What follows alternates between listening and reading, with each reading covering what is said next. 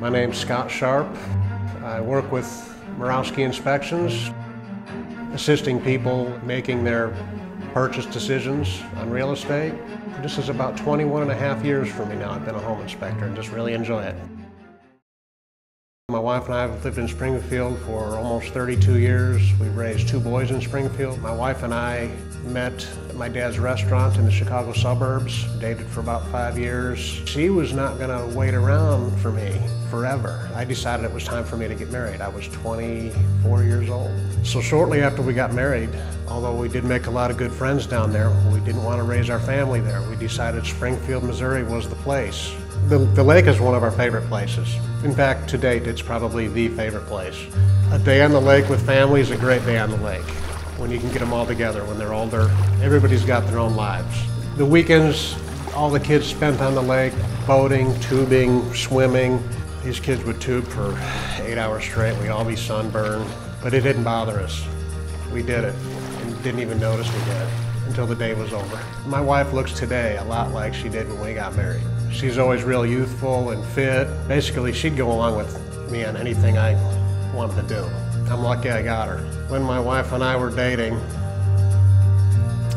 we were so young. I look at old pictures of ourselves and I realize how much I didn't know.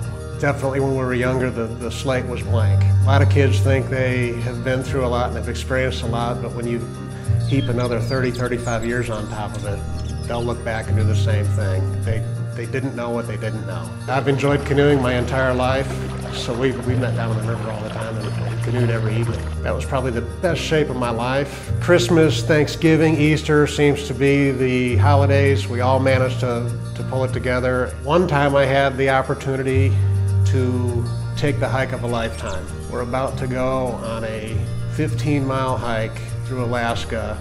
I couldn't have run from a moose or a bear if I wanted to. I had no choice but to play dead. I love to get dirty, rolling up my sleeves, love doing any type of construction or mechanical work. It gets kind of lonely working by yourself.